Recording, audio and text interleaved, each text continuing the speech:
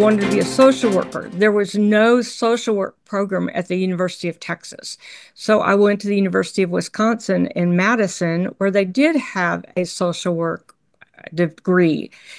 But what happened is after I graduated, that I went to Dallas. Well, there weren't any social work jobs. I didn't realize why there was no social work department at UT. There wouldn't be any jobs when I got out anyway. So I decided I would go to Los Angeles, and I had a job lined up with being a being a tour guide. Then the whole company went under. So I started job hunting. Then I got hired at the big radio station, KHJ. They were the #1 station, and they were in Southern California, and radio was everything. My boss was a man named Art Kevin. He was a veteran newsman. He wrote an editorial every week. And what he wanted was someone to do the research to come up and find somebody who had an opposing view. That was my job. I loved it. I thought it was great. And then I got the person to come in. I was the only woman in the news department. There were none. I remember at the time people saying no one wants to hear women's voices. I always thought that was strange. Being young, I thought that. Why would that bother anybody? No, women couldn't do these jobs. But the men in that newsroom, and they were veteran newsmen, because besides being a big radio station with music, it was well known for the news department. So the men showed me how to edit. They showed me how to write a news story. They told me the rules would be, it has to be accurate, it should be crisp, and it should be short. And so that's how I learned it. And I needed to find a job that paid me more, even though I loved working at the radio station. So what I did was I decided I would come back to the University of Texas and take some graduate classes to see what I wanted to do. So I go over to KUT, which is the news operation on campus, and I apply for a job. The news director asked me to read some copy. Well, I wasn't worried. I didn't plan on being on the air. He hired me. So then he sent me to cover City Hall, which was fascinating at the time because Austin was a growing city and there was a nuclear power plant they were arguing over, or trees, and there were tree huggers, people who wanted to do something environmentally. So I learned a lot, and that's when I realized that I really loved being a reporter. And then I decided that I was going to move to Houston. #1 in Texas. 13. Eyewitness News. And so I got hired by one of the big TV stations in Houston. And what the news director said to me, he was very glad that I hadn't gone through the School of Communication. He liked the fact that I'd studied history and English and government and lots of other classes. He thought that was helpful. And being a reporter then, it did help me by having a working knowledge of things. And so I was lucky that I was hired there. Women were supposed to get married. The parents sent you to school to get your MRS degree. Well, in my case, I always wanted to be a professional. I had no idea what that profession would be. And so I kept trying different things. One of the things that would happen too was the Vietnam War. And when I was at the University of Wisconsin, it was a very radical school, but that was perfect for me. And there were protests. They even blew up part of the administration building towards the end of school where you couldn't even drop a class or something. My family thought that I should get married. And so they really thought I was making a mistake being a single woman. I did not want to get married.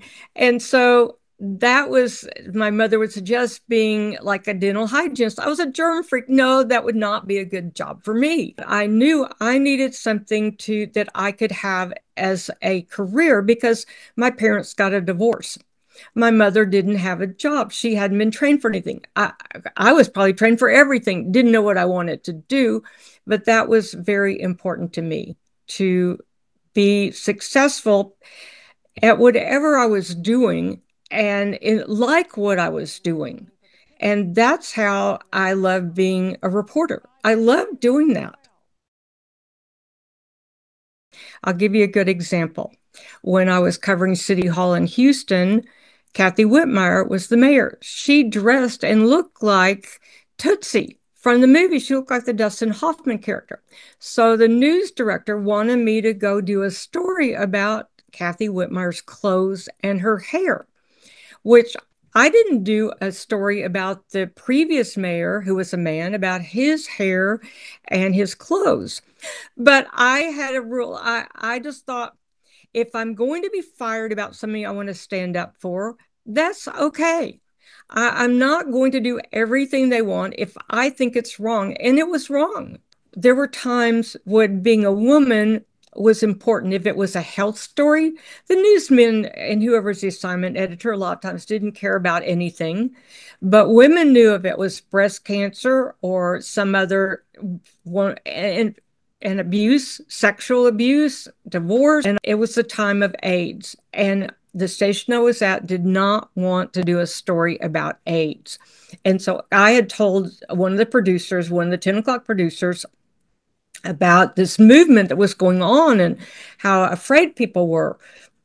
Turns out he was gay. He wanted to run the story on the 10 o'clock news, but the station wouldn't let him. It took Rock Hudson, the movie star, to have AIDS, and Elizabeth Taylor to step in and go, we've got to raise money for these people. But before that, it was all under the surface. And even if you found out a good story, you were not to do it. I do think that they can do some stories that maybe someone else wasn't interested in. I think the most blatant for me was at one of the big television stations in Houston. One of the older male stars there said to me in the newsroom, I want to touch your breasts. Well, I knew I couldn't yell at him. I knew he was the star there. So what I did was I stayed an arm's length away from him all the time. If it was a copy I needed to give him, I would just put it there. And so that was shocking. And I knew he had done it to one other woman there and said terrible things to her. But there are other women who I'm close to now who he did that to them, and they didn't know that it had been done to me. We didn't talk about it. And we also all knew that we would be fired. He wouldn't be fired. There was no Me Too movement, not even close. And so you had to make your own choices of how you would handle every situation.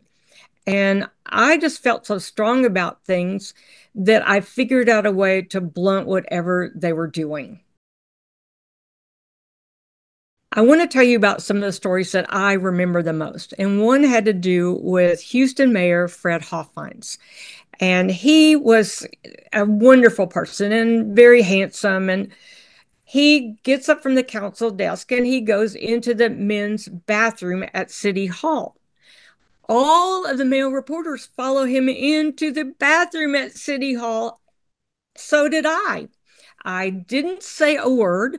I moved myself to the front, not blocking anybody, but I wasn't hiding in the back either.